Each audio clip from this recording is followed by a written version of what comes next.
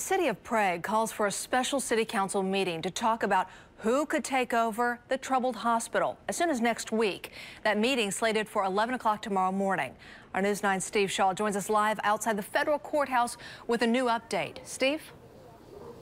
Prague attorneys and attorneys representing the present hospital owners met on a conference call Wednesday with a federal judge. In that call, Prague City Attorney Joe Vondran argued that Empower, the Miami, Florida conglomerate that owns Prague Hospital, should be found in contempt. Prague employees haven't been paid in 1 day shy of a month. That is a huge reason why we're asking the judge to find him in contempt, but there are many, many others. Like what? Well, there's no supplies in the hospital. There's no food in the hospital. They don't have adequate insurance. At this point in time, they've not taken steps to disclose financially what they are doing to improve this situation. After Wednesday's conference call, the judge said something telling.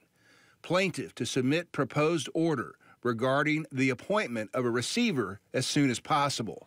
Prague is suing for the hospital's coveted Medicaid license as well.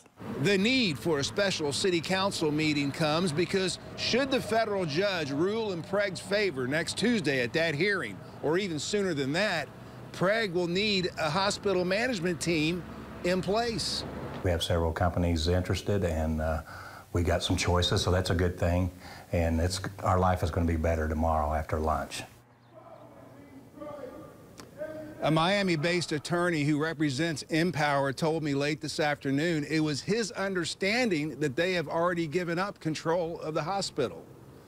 Live in downtown Oklahoma City, Steve Shaw, Oklahoma's own News 9. We'll watch that.